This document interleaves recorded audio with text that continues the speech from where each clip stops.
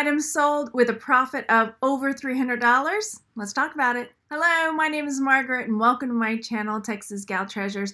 In today's video, we're going to be talking about what sold last week and the profit I made. One of those items was $100, and I'm going to tell you my strategy, how I priced it, how I ended up getting the price that I did, and how I actually wanted more for it.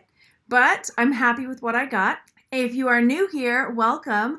I am a homeschooling, reselling mom that thrifts for a living. It's part of what I do to make money, and I would love to have you subscribe so we can talk about how you can also thrift and garage sale and resell to help support yourself. So go down there and hit that subscribe button and the bell next to it so that you're notified when I put out new videos about thrifting, reselling, or other ways to make money. I want to hear from you. What's one of the things that sold this week that was a really good sale for you? Let's talk goals.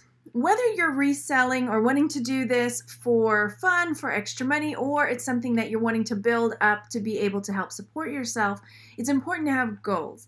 And reselling on eBay and Etsy is one piece of that puzzle for myself as far as budgeting for my family. Now, I have a goal of making $800 a month on eBay and Etsy because it's one piece of what I do. So I try to break that down into a $200 goal per week. Last week I didn't make my goal. It was about $170, something like that. The week before I did way better, so it helps to even it out all at the end. It's easy to get down on yourself when you're low, but then when you have a really good week, you know, a lot of times we just kind of like, okay, yay, it's good. But in the grand scheme of things, the big picture is that I make that end goal at the end of the month. So this week I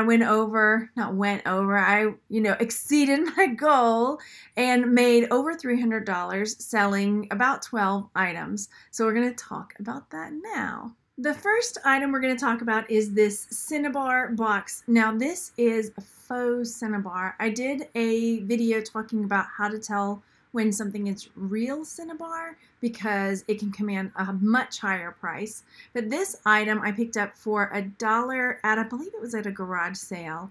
And it's just this red Cinnabar box that's got a lacquer inside finish, and it sold for $28. So let's take a peek at my title. Carved red Cinnabar box. So as you can see in my condition, I wrote that it is most likely faux Cinnabar, because I'm not an expert. I have a feeling when I know real Cinnabar, but this one I was pretty sure was fake Cinnabar, but I wanted to put that in there just in case to cover myself. So if someone got it and was like, this isn't real Cinnabar, they would know that, okay, she shared that it was most likely fake Cinnabar. Faux. Fancy faux. The next item that sold is this Mimi mug.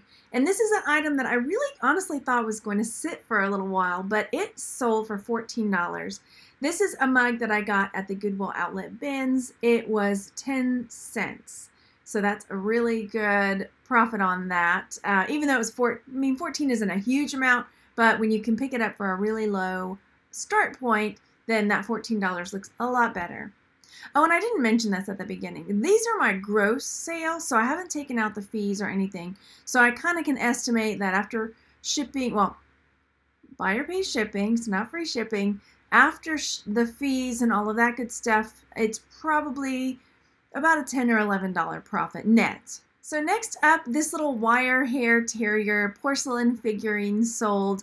And this is one that I had priced, I think I had it up around $37. But the buyer ended up messaging me because I did have best offer on it. She wanted to pay lower than what I had set as my lowest point as far as best offer goes.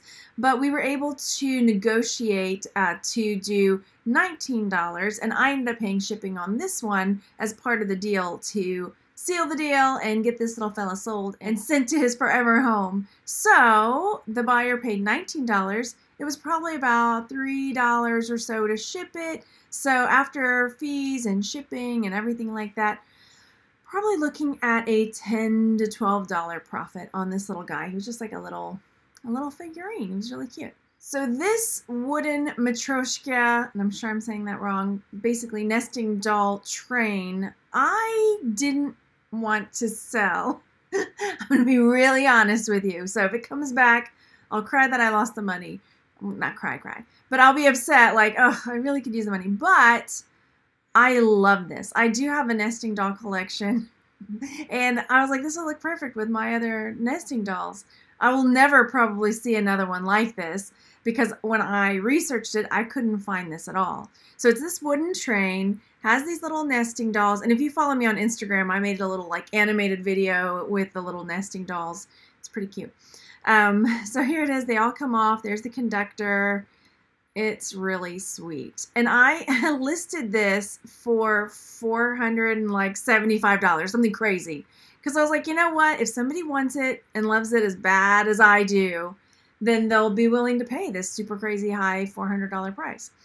So I got an offer of $100 for it. I paid $4 for it at a Goodwill, not too far, pretty new Goodwill.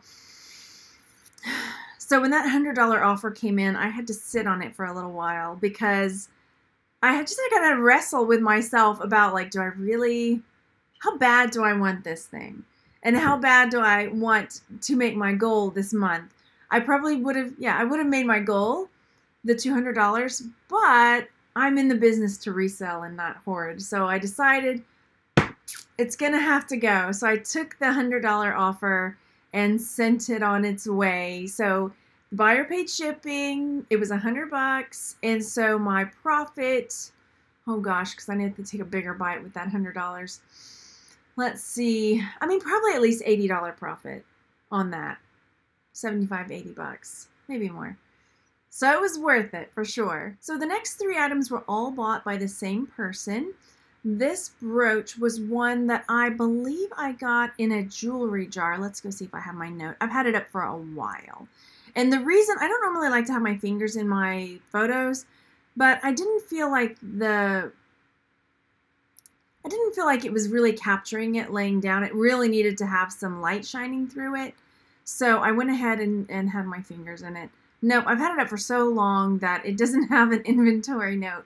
But I think it was probably in a lot that I got. I can't quite remember. And it did have a natural stone in it. I was not 100% sure. I just put agate because there's a million kinds of agate. So I took a stab in the dark. I was pretty sure it was agate. And this sold for $17. And then this little piece, my grandmother gave it to me a long time ago. And I just had it like in the back of my jewelry box. So I thought, you know, I'm going to go ahead and sell it. It's been up for a really long time. But it sold for $15. A little enamel and white sapphire, they're probably lab created pendant. And then this brooch went to the same buyer. This one I got for 99 cents and the buyer paid $15 for this. So they bought all 3 of those, so they'll be all shipped out together. They actually haven't been shipped yet. Those sales just came through this weekend, so it's going to go out tomorrow. Next, these swizzle sticks sold, and I got these in the bin. So they're little whistle swizzle sticks that weighed next to nothing, and they sold for $17 on Etsy. This frame I also got in the bins. It's a Millefiori, which is a little tiny glass mosaic frame.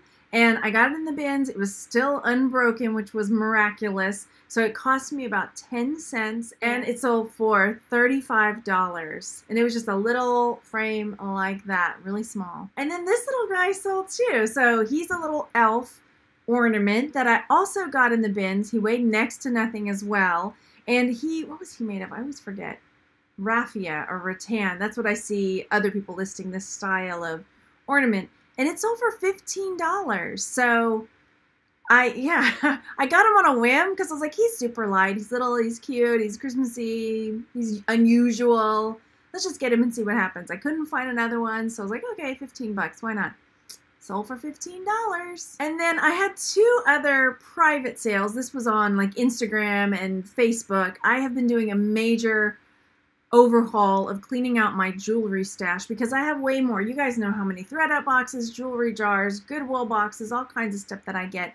And I've got tons and tons of jewelry. I just now noticed that. Look at that little sun. That's so cool. Well, too bad it's already in the bag. Probably already shipped off.